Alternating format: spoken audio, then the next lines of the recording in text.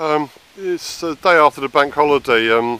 Julia came up this morning to the orchard. I was at my medical job, and last night somebody took the trouble to dump this large amount of waste. This is obviously a semi-professional operation. There's a large amount of this very heavy sort of plasticky material, plastic material. It's like wax. It's very dense. It'll probably be some sort of toxic stuff. It's an old spanner there of some sort.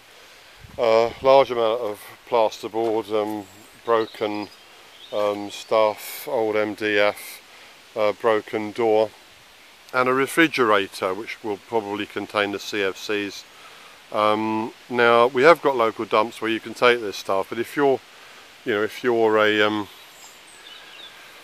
private citizen just doing some personal stuff, then that's okay. But if you're a commercial operation, you quite reasonably have to pay some money, and rather than pay 20, in order to save themselves about 20 or 30 pounds, or to save themselves some small degree of inconvenience, somebody with quite a large van has driven out here and basically said, I will avoid using any swear words if I feel like it, well, the people who live here, they don't matter anything at all. Their lives, their well-being, their economy, their time is of no value whatsoever.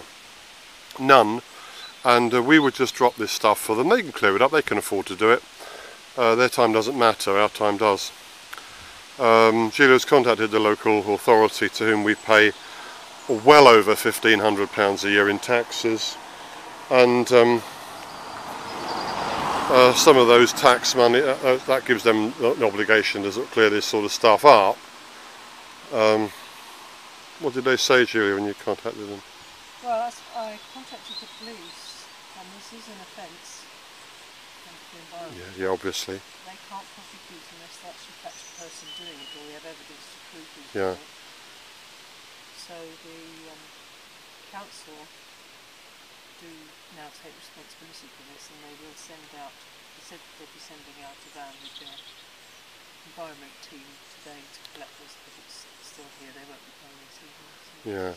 So in order for these people to save themselves a trivial sum of money dealing with this rubbish legally, they have incurred an enormous amount of inconvenience on us, and a far greater cost on the council than they would have.